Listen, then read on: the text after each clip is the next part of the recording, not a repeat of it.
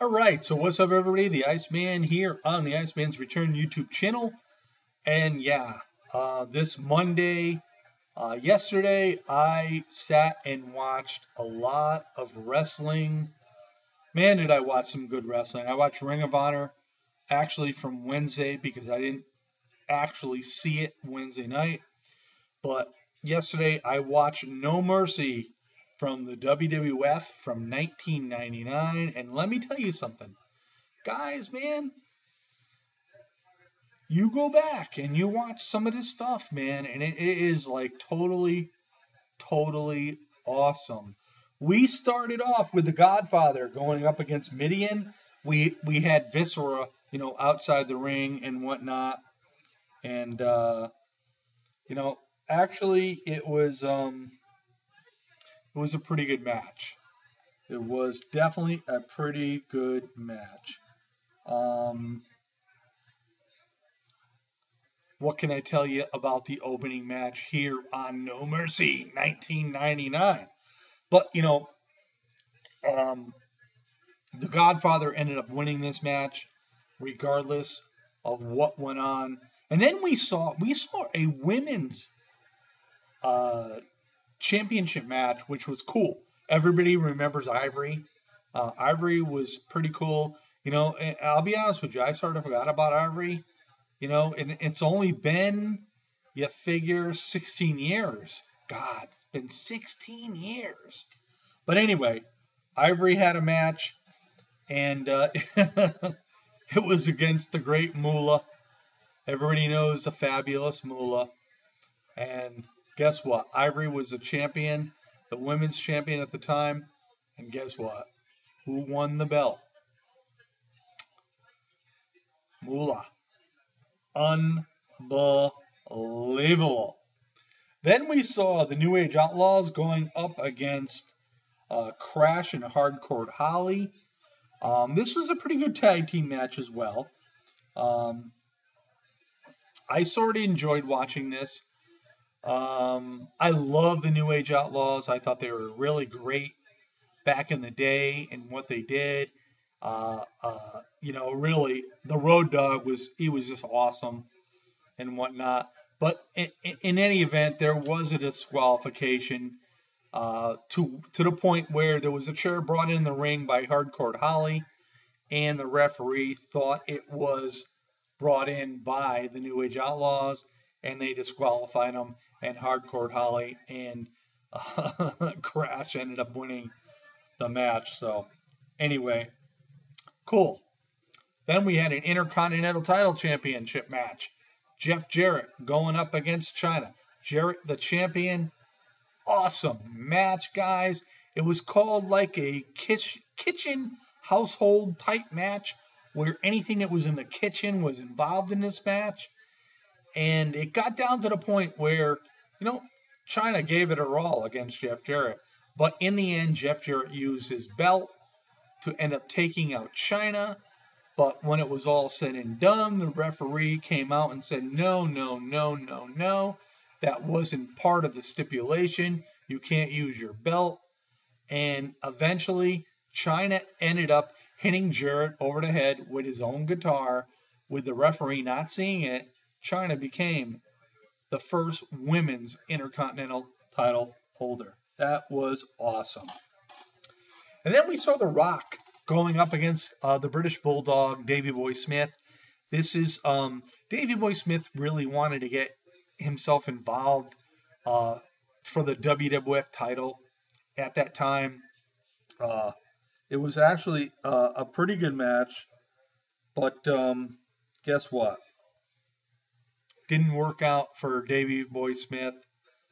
When it was all said and done, The Rock ended up winning this match. So I thought that was pretty cool.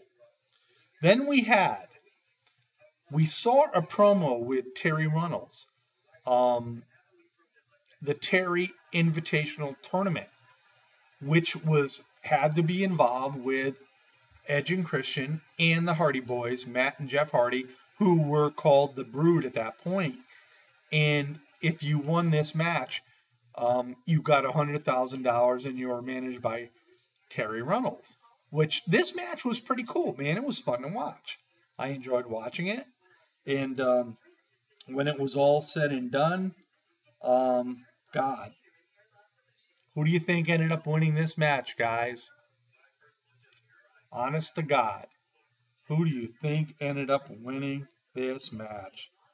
None other than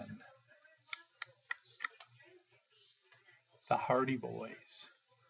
Excellent, excellent matchup here on this No Mercy pay-per-view. Then we saw a Rock promotion, or Rock promo, I should say, coming out.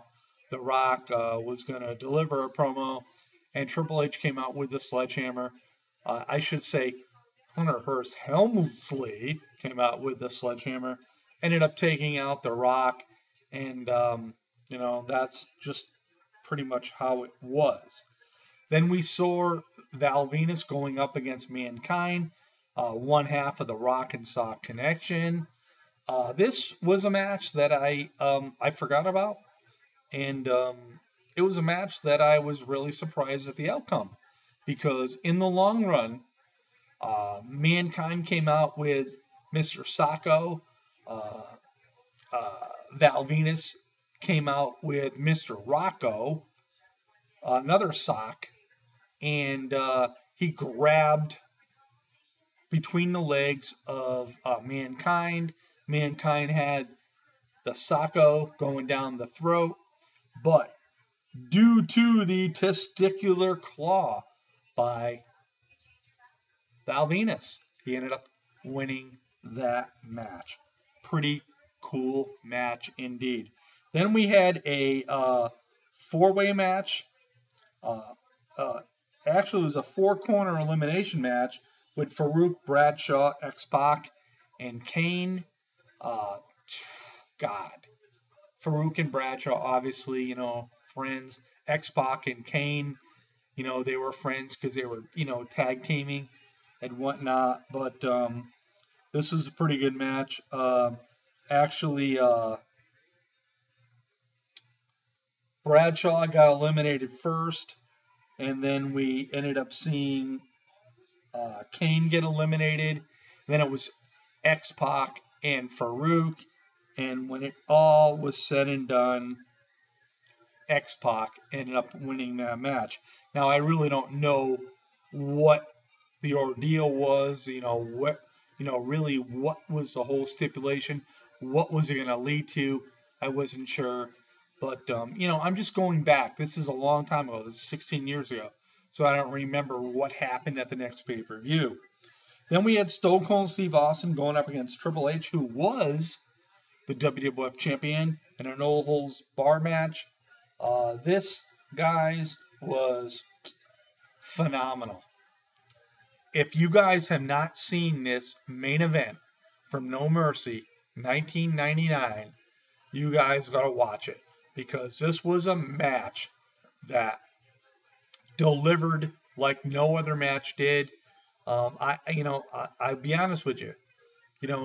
There is no kind of match in the present day in the WWE that compares to something like this. This was a match that was like totally, totally awesome. Between Austin and Triple H, they gave it their all. There were opportunities for both men in this match, and then all of a sudden we heard The Rock's music hit. The Rock came out with a sledgehammer. He was going to nail Triple H. Well, Triple H got out of the way. The Rock ended up hitting Stone Cold Steve Austin. Triple H ended up taking Austin out and getting the win and remaining the WWF champion. That's just the way it was. But if you haven't seen No Mercy from 1999, check it out. It was great, guys. And we'll see you all next time. This is the Iceman here on the Iceman's Return YouTube channel. Peace out, everybody. I will say this. I'm going to try to do In the Hot Seat with David Rivera on Tuesday night. And if I'm able to, it's going to be a good show. So check it out, everybody.